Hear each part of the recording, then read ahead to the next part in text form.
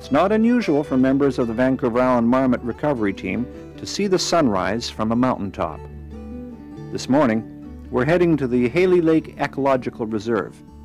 After driving on logging roads for an hour, there's a 30-minute climb to the top of a ridge.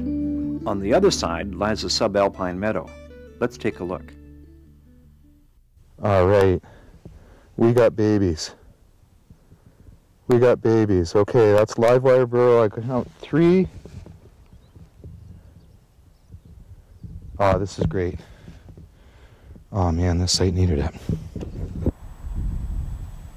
I like to take people to this spot.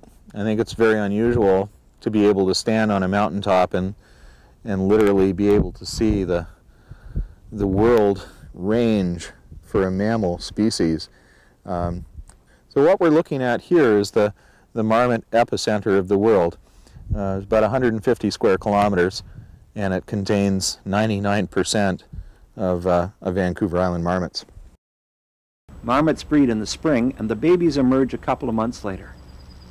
Marmots are very social animals that rarely display aggressive behavior. Man isn't recognized as a predator, so people can get very close. So close it's hard to remember these are wild animals.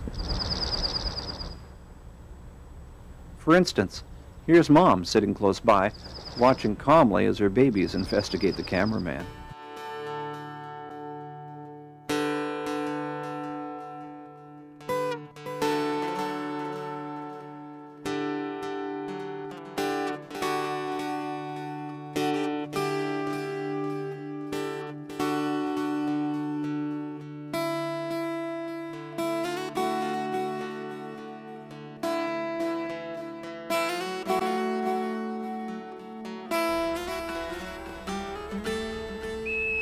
This colony, known as F19, has young animals that are untagged.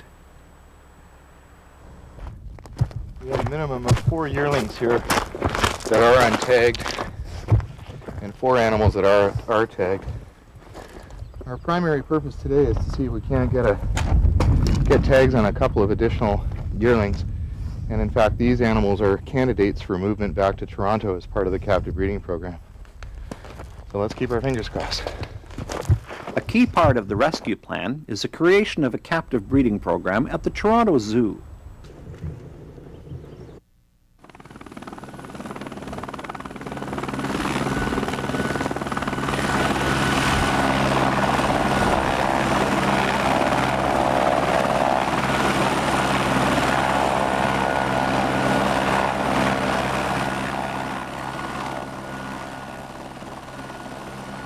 In early August of 1997, the recovery team successfully captured and moved 6 marmots to the Toronto Zoo.